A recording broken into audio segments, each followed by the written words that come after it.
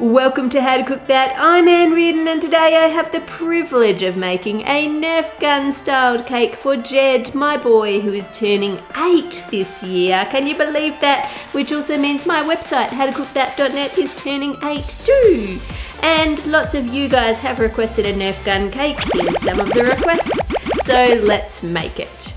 For the vanilla sprinkle cake, we need butter, icing sugar, eggs, almond meal, flour, sprinkles, baking powder and vanilla. Add the icing sugar to the butter and beat those together. And you can get all these recipe quantity details on my howtocookthat.net website, along with other cake recipes. If you don't want sprinkle cake, you could get chocolate cake, whatever you like. Pour in the almond meal and let that mix through, and then add in the eggs. Add a good dash of vanilla and then the flour, and fold that through until it's just combined. Then you want to spread that out into 3 baking trays. Once it's all spread out evenly between them, sprinkle on some sprinkles. Now the reason I don't mix these through the cake batter earlier is because the colour tends to run from the sprinkles and make the cake batter a weird colour. So I want to keep the cake batter vanilla coloured and then the sprinkles adding little dots of colour through it. So I like to sprinkle it on top and then give it a quick mix through, and then that's it. Just bake them in the oven like that and then let them cool. Once they are cooled, you need to level them and then cut around the cake template, and you can get that template on the website too. Place the first layer of cake onto the board. Now I don't think you'll find a cake board this long, you'll have to make one. I cut a piece of MDF to this size and then just covered it in foil. Put the magazine part 3 fingers away from the handle, and this piece is the only piece that's staying 1 layer of cake. The others are all going to be 2. Squirt on a little bit of milk to keep that cake super moist, and then spread on a thin layer of buttercream. Add that second layer of cake on top everywhere but the magazine. As I said, that's staying 1 layer. Now you need to round out the top of the cake. Just use a serrated knife and cut off a corner all the way along that top edge. Then push the knife in towards the board to round it out on the bottom side. Now cover the whole thing in buttercream and then take some acetate and round it out along that long barrel there. Just drag it along to smooth and round it out. Just slowly and carefully running it all the way along. Now take some bright orange fondant and place that over the top front bit of the cake. Now I have a video on how to colour fondant and I'll link you to that at the end so that you can get these really bright colours. Run your hand along the edge just to tuck it under where we trimmed on the underneath there to round it out. And then use a fondant smoother to make sure there are no lumps or bumps. Because this is a plastic toy, in our eyes we expect it to be smooth and perfect without any bumps, so you have to try and make sure you do a really good job of smoothing it out. Cut off the excess at the end of the gun and push it down flat, and then again use your fondant smoother just to flatten it out that little bit more. Cut out a circle of cake from the centre and use a little spoon to scoop out some of that cake so you have a hollow.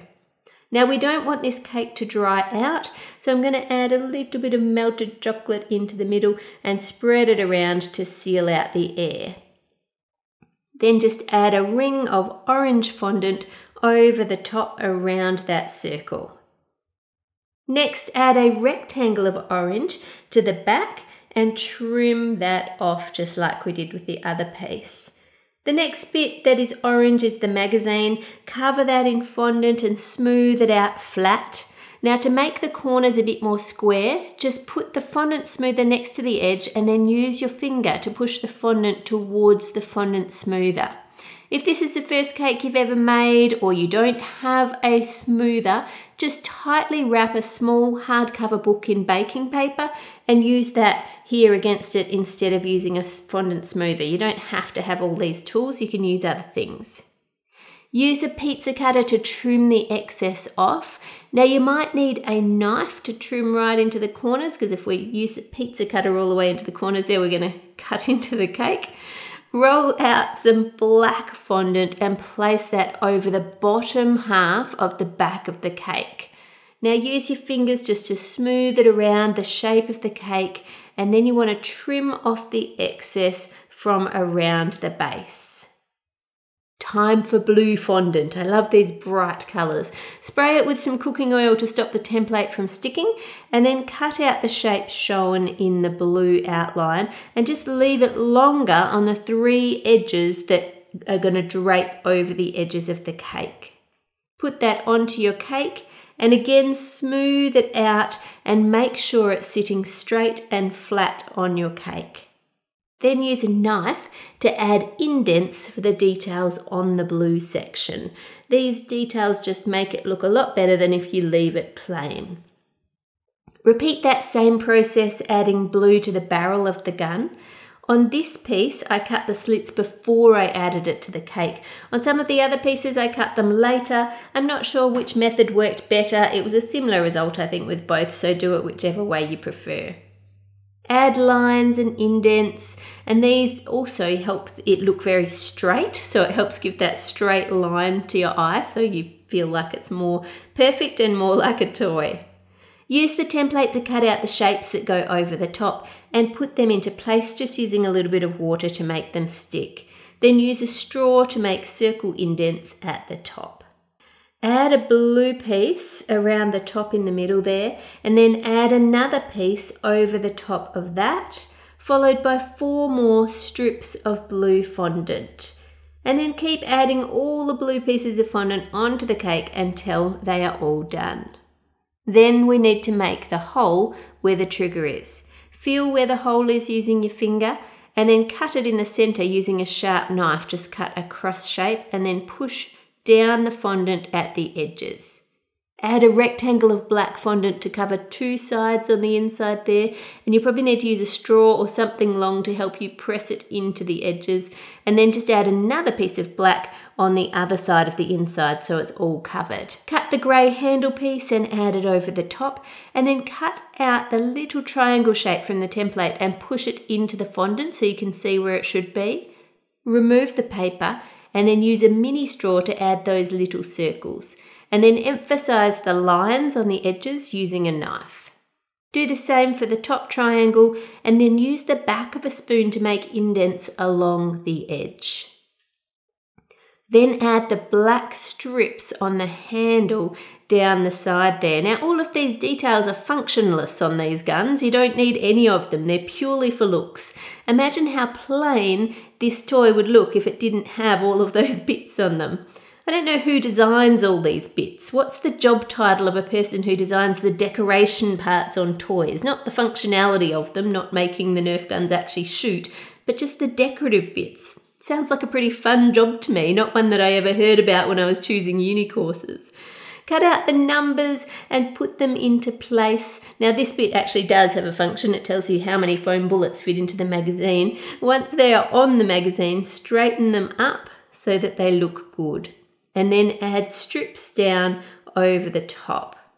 Add the other shapes as shown on the template and then indent them. I'm using the back of a spoon here. If you don't have anything that's the right shape, you can always just cut the corner off a cleaner razor and use that for your indents.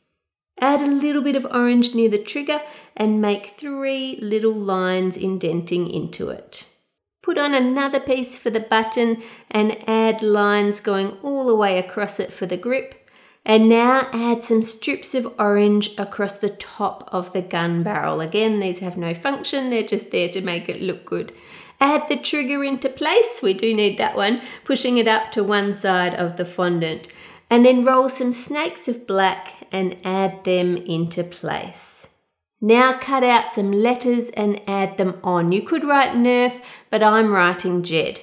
If you don't have a letter cutter to do the writing on this, then you could pipe the letters on out of buttercream, or watch my other video showing different ways you can make the letters out of fondant if you don't have a cutter.